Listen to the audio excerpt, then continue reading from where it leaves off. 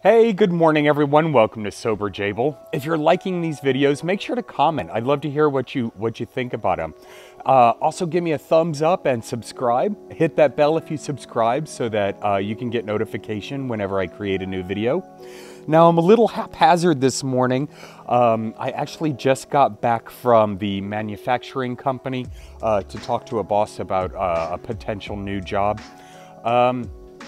And last night, I talked to the restaurant and told them that I was actively looking for a new job, so I wouldn't be there very much longer. I didn't give them a definitive answer on when I would be leaving, but I told them that the process is in the works and to, expect it coming, and that it could happen really quickly. Now, one thing that I shouldn't have been shocked about, but I don't know, internally I was a little hurt, was when I told them that I was leaving, the manager didn't throw herself on the ground and start crying and throwing a fit. But what the heck?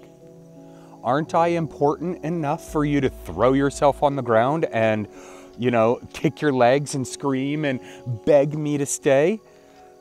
I think so, but it didn't happen. It was just like, okay, well, it'll be sad to see you go. That's how my brain works. I think I'm way more important than I guess I actually am. But whatever, that just kind of constitutes another reason why I need to get out of there. And I've noticed this in other instances with other people at this place, that the employees aren't really aren't valued the way that I believe an employee should be. They're not given enough credit, and they're definitely not treated as good as an employee should be treated. Financially, even more than financially, just verbal praise and things like that. They like to think that they are, or think that they do, but it's not. But then when I went and talked to the manager today at this manufacturing company, I expected a party when I walked in, saying, "Oh, thank God you're here, even though you have no experience and you've never done this before, and yada, yada, yada. We're so glad to have you on board." I expected to be hired right away. I expected to, tell them to, whoa, slow down. I want to give my job some notice and things like that. But they're like, "All right, thanks for the application. We'll let you know within 7 days. Or in 7 to 10 days. I'm like, where is all this praise that I think I should deserve, or that I think I deserve? I guess I'm going to have to give myself a pat on the back. It just kind of goes back to that line of thinking that I am way more important than I actually am. And the other thing that I need to practice is patience. Because when he said, yeah, you'll hear back, if you don't hear back from us by the end of next week, give us a call. Well, I'm trying to move this stuff along, like right now. So patience has never been a virtue of mine. When I want it now.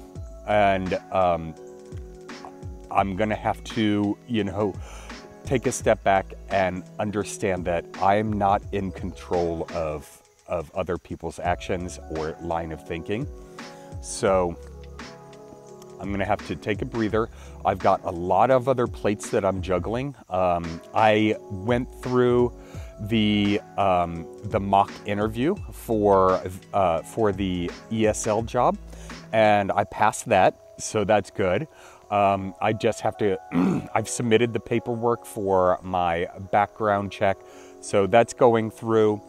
And now I'm taking this online course through, I think it's TESOL, which shows you about English as a second language and how kids adapt it and how the brain functions.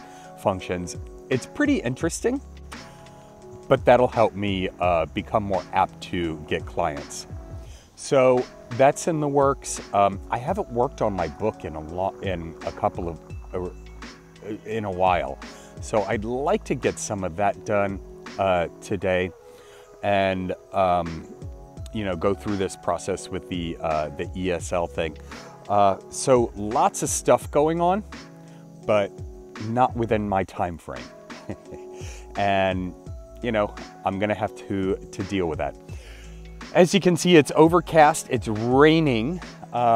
So I've released my shift for the evening at the restaurant. I'm supposed to go in, but I don't want to drive an hour in the rain just to show up to work sopping wet. And Katie doesn't have her car today, so I can't depend on her for a job, which is fine.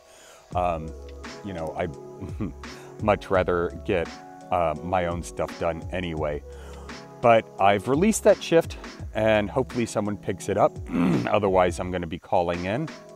And it's supposed to storm like later on. So yeah, it's not safe, and I don't want to do it.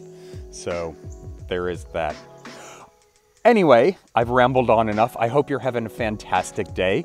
Again, make sure to like, comment, and subscribe. Hit that bell. Let me know, how are things going in your life? What good things, what positive things are happening? What are you doing to make those good things happening? And how do you handle patience?